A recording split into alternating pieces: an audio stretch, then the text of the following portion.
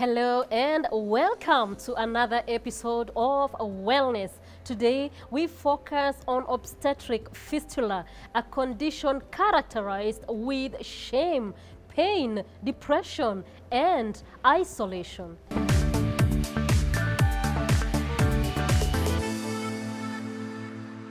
There are medical conditions that are very hard to discuss. Obstetric fistula is one of them and perhaps tops the list.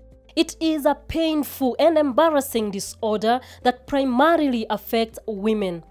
Each year, at least 50 to 100,000 women suffer from this illness across the world. We highlight issues surrounding this unfortunate childbirth injury and the stigma around it. How can it be prevented? How is it treated? And why do we need to include men in this conversation? Let's find out. We were looking at a silent epidemic, which was the obstetric fistula, which comes as a result of prolonged obstructed labor. And the prolonged obstructed labor would lead to an injury to the tissues of the bladder, tissues of the urethra, tissues of the rectum, that then once those tissues have been injured and they break down, they create an abnormal communication between, of course, the bladder and the birth canal. And once that is created, the woman starts leaking urine directly from the bladder into the birth canal and outside. Because after that, there's nothing to control. Naturally, a woman has control, and she's able to hold urine until when she reaches the toilet, until when that is disrupted. So once that gatekeeper is disrupted, then the woman starts leaking urine and leaks urine continuously for 24 hours. She cannot stop it. She can't stop it. Because the kidneys continue to excrete, because this is waste which must come out of the body. If you keep waste in the body, you are going to be toxic. So urine is toxic. If it's kept within the body, it must come out. And somehow, therefore, continuously, because its body is working, so continuously the urine is formed and it must come out. It must come out. If the damage happens, for example, to the rectum, then you find that stool will come through the birth canal and out again. Because ideally, it's supposed to go through the normal route, which should be through the anal opening. And the anal opening has sphincteric, or has a sphincter that can control or stop you from losing, let's say, flatus, air, or gas for that matter, or even stool, until you reach the toilet. So if there is an abnormal communication which does not have that the control, then the woman is leaking fecal matter through the birth canal and outside. And that again makes the woman, therefore, completely uncomfortable, completely ashamed, completely infected, because this is waste which must come out in this right way and go to where it's supposed to be. So, in essence, this is the fistula that we started off trying to help create awareness and bring control and hopefully eliminate it. I had fistula in 2017 after the delivery of my baby. And at that time, of course, I was in hospital for about 21 days, birth complications. I didn't even know I had fistula. So I'm there nursing my baby in the nursery, up and about the stairs. But I noticed that I had, like, you know, like the way you have noise, like you're farting from the vagina. And I remember sharing with a nurse who told me probably it's just Kegels. I need to do Kegels, hold my muscles as I urinate, hold my muscles as I, as I relax, so that we see that it's the area, the vagina, is firm up enough to stop the farting. So I did that for a couple of weeks, but still the same noises were there when I was in the hospital. My baby went through blood exchange, story for another day, and eventually were released after 6 weeks. So going home, I started eating more to get more breast milk. to breastfeed my baby. And in that long run, I noticed things are not fine. You know, baby is discharging stool. I'm actually discharging stool from my vagina. An uncontrollable leakage of urine and feces. So at the time, I thought I had gone crazy, like psycho. How? When? Where? Have you ever? It's unheard of to have stool coming out from your vagina. So it was a moment of shock, disbelief, pain, stress, and I didn't even know who to tell. How can you call someone, come? Do you know I'm listening to? How? How do you start? I didn't share with my family, my sisters, I didn't, my dad, I did not. And to be honest, I was quiet for a couple of weeks. To a point now it was too much because of the infections that you get. Our vaginas are designed to be dry, isn't it? So I realized that with that leakage of urine and feces, I was getting wet, and itchiness, the vaginal infections, discharges. It got me, you know, it pushed me to call my sister-in-law, who is a nurse in Kenyatta. So I shared with her and I told her, when I look at my sanitary towel, stool comes out from the vagina, as opposed to be this at the end. And you know, you can, the smell of the discharge that is there is not the normal after birth discharge. So she told me, you know what, we could be having fistula. What I need to do is go to Kenyatta for screening. And in that season, there was advertisements in the media, on TV, on the days that you can go for screening, and then of course surgery. So I went there, I looked at the media, and I realized, you know, the dates I went to hospital. Shock on me. The many women who have fistula it's disheartening, it's overwhelming, because there were many women who were queuing, many women who had urine on their skirts, 70 years, 60 years old, middle age, you know, and we had to queue for hours. And eventually when I was diagnosed, I queued the rest, and when I was screened, I was told I have vaginal fistula, 4th degree tear.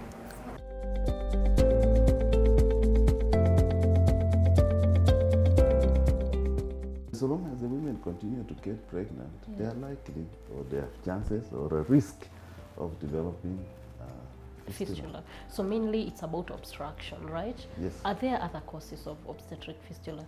We can have a fistula coming as a result of cancer, rape, trauma, yes, born with, as a part of causes or types of fistula that can come about. So radiation as a treatment of cancer would then lead to fistula formation several years after it has happened. Yeah.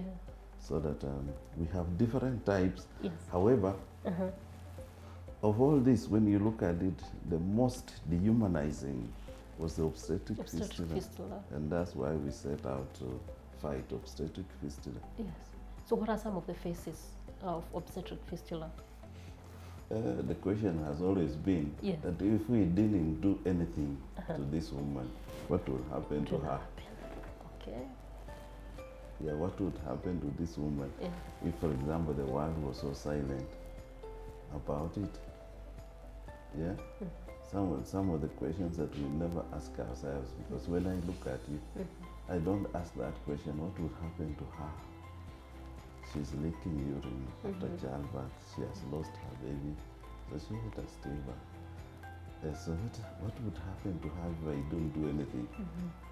Yeah, many people say, what will happen to me if I associated myself with her? Because it means I'm also considered dirty. Yeah. And everybody runs away from me because I'm associated with this woman. Yeah, who happens to have a fistula and leaking urine and stool and smelling everywhere. He's being called very many names. During our research in fistula women, or women living with fistula, we found so many names used to describe women leaking urine or living with fistula. And some of the names were very derogatory, you can say, and very dehumanizing. Because a woman who starts leaking urine after childbirth and she even has lost her baby during the delivery is a very stigmatized woman. True. is a woman who has no confidence with herself. She's probably not self-worth, and she has no self-esteem at all.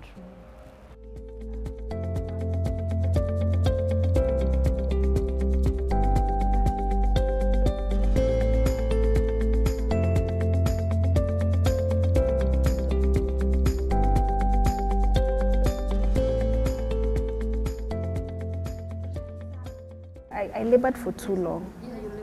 Baby got tired. Yes. I got tired. I pushed the baby forcefully. Baby tore the vagina all the way to the rectum. So instead of having the normal 2 organs we have, I had 1 organ. Hence now there's 2 coming out from the vagina and the uncontrollable leakage of urine and feces. Apart from the urine and feces, the fatting. Yeah, the uncontrollable fatting, because you have no breaks. Yeah, there are no breaks. And at that season, of course, I was at home breastfeeding the baby. I was a bit aloof. I was actually a lot. I was withdrawn, isolated completely. I didn't want people around my space. I didn't want anybody to come and see my baby. Did you want visitors? What for? To come and sense the smell. The smell, the full smell of poop. Because you can imagine when a child has poop in the house. Yes. Who's not been cleaned well on Pampers, the smell. Yeah, so definitely you can imagine the smell. The smell was there, it was bad. And it was terrible. It was so bad that I was, I had moments of spikes. Like, I don't want people, I have angry moments, I have temperamental issues. And eventually, guys are wondering what happened. Sharon is bubbly, she loves people, she's all over, and all of a sudden she's shutting people down. What's the problem? I didn't want my in-laws to come and see my baby. So, then after that, now, after getting to know about vaginal fistula, I proceeded to seek for help from Dr. Hisa, because I couldn't go to the camp with other women. I had a small baby whose immunity was so low. So I spoke to Dr. Hisa, which he screened me again in Hurlingham Healthcare, a facility in Hurlingham, his clinic, and he screened me again for vaginal fistula, 4th degree tear. That's the worst form of fistula. And from then on now, I had to wait for him to finish the season in Kenyatta, the camp going on, the surgeries. Then I did a private surgery on my own, with a surgeon, So at that time, of course, mixed feelings, anxiety for the baby, anxiety for yourself as a person who has fistula. You worry, will I ever be fine again? Will I go back to shape? Will I stop leaking stool from my vagina? Will I stop leaking the urine? Will I ever sexually satisfy my husband? Will I be in a space where I am not so keen, because don't come too close, or in my room where I'm smelling because of the stool. So it was a very difficult time, as I said. This woman has to hide, really, or she's withdrawn. So you see the mongoose runs away from people, and they secluded from the society, and in general, then the women degrade, mentally, physically, and socially. Yeah. They degrade. Yes. And then they go into depression, and they realize they are not worth as human beings. So every time you see her, she's unkempt. Yeah. Yeah, she doesn't care anyway, because people don't love her. She feels she's not loved. She's not loved, and she's neglected, and that's how the story or begins. Yeah. And she loses connectivity with the society. Because she doesn't want to go out to people. Yeah, and whatever is happening elsewhere, she wouldn't even know. So you come to visit a family, I come to your house, for example, and you have maybe a daughter who has a fistula. She's kept so far away. I wouldn't even know. She's not even introduced. Yeah. I'll come my visit and leave when she's seated, or maybe somewhere in the background, or maybe if there's a special house, she's kept in a house whereby she stays, or if you feel it, you give them something, but she kind of has embarrassed the family. And the embarrassment spreads not only to the family, but even to the children in school. The children are the fellow pupils who run away from children whose mothers have fistula. Yeah. Wow. And they actually also treat them negatively. And they even avoid them also. And they cannot even offer anything, even a sweet, to the fellow pupils, So the story goes very far. The husbands are also already killed whenever they are with their people. I mean, fellow men. Yes.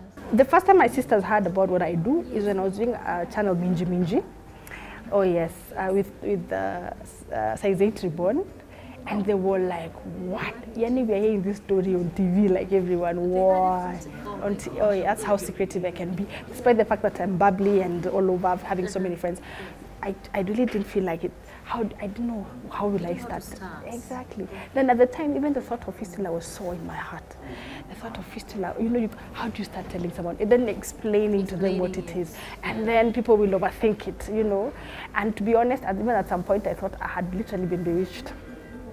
Okay, so that was part of your fears. Part of my fears. I cannot have sciatica when I'm pregnant. I cannot have issues with blood exchange. My son, you know, Billy Rubens, when he was born. Then again, fistula, you know, and those are the misconceptions that come in now. You overthink what could not be. Yeah, you overthink what is it that you know, where did I go wrong? Yes. You know, why is it that I'm being, you know, things are happening subsequently that are not good. But over time, I've come to realize, you know, everything happens for the good of those who love Jesus. Because God had to allow it so that I would be a beacon of hope for women and girls, isn't it? Yeah.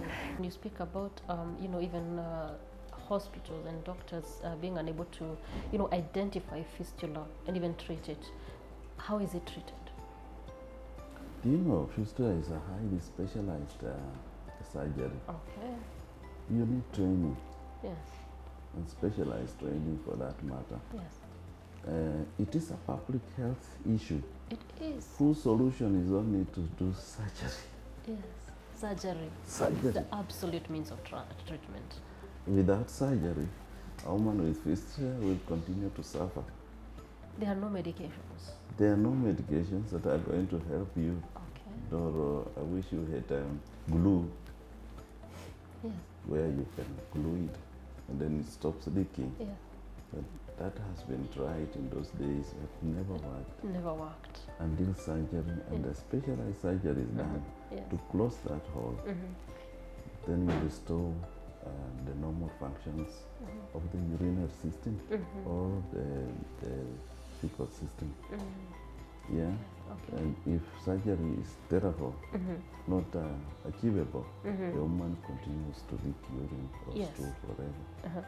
Now you said surgery is the absolute means of treatment. So how successful are these operations, and are there possible complications, and are there chances of this surgery to fail? Yes.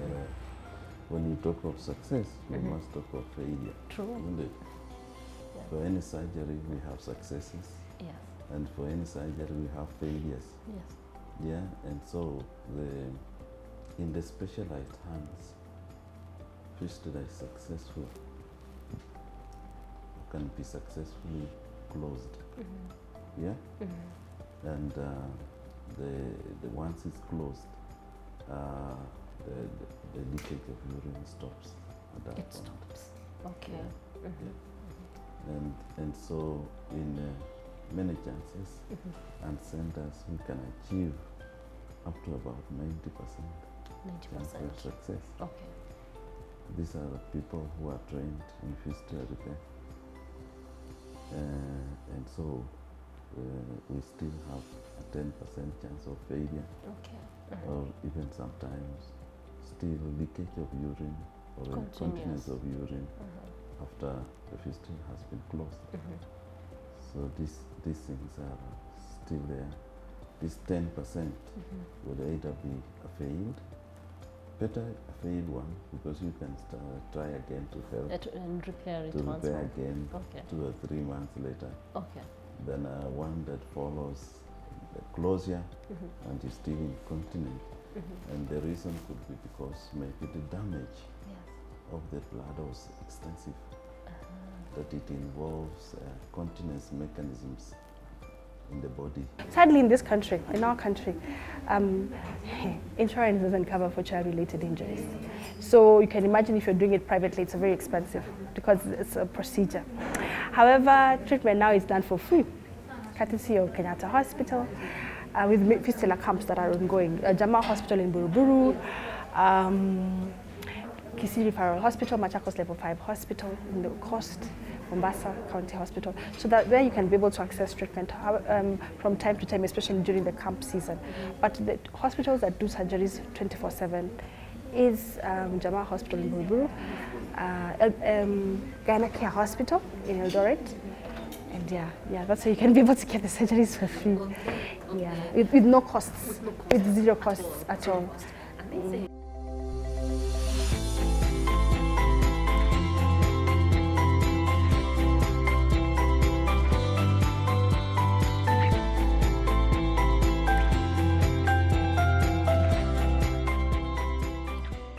Save a Woman Fistula Foundation is a beacon of hope for women and girls. It's a safe space where women come together who have had fistula, share their experiences, for purposes of mental healing. Because it's a very devastating, very demonizing condition.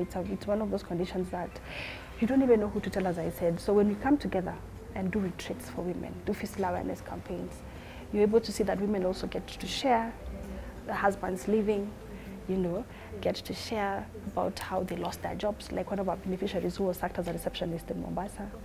You get to say how, because of fistula. You're able to share, all the integrities, it's a way of healing, isn't it? Then at the same time, now we see the way forward. We uplift each other, in terms of how to donate in your marriages, how to be able to succeed, to work out the sexuality aspect of it, intimacy in marriage. Yeah, so those are the details that we discussed on a very personal level. Until you find that you're not alone. Others are even saying, even after surgery, I still urinate, I still discharge stool. It still comes, but very lightly. Incontinence, where you have to wear panty liner or pads. It still comes. It doesn't clear with time. Yeah, so there's another one. There's one of our beneficiaries did surgery. It still leaked, and still leakage of urine and feces. Then the second surgery again. There's no vagina. The stitches were overstitched. There's no place for penetration with your husband, your spouse. So those are the things. Have to do it again. Then now we are looking up to now doing it again. Many women today suffer from obstetric fistula silently. Still, others may not know what ails them. With this discovery today, it is safe to highlight that fistula is highly preventable and treatable. If you are suffering from this illness, you are one among hundreds of women who are going through the same. Feel better soon. Thank you for watching Wellness with Wanjiru. I am your host, Wanjiru Thuku. Until next time, goodbye.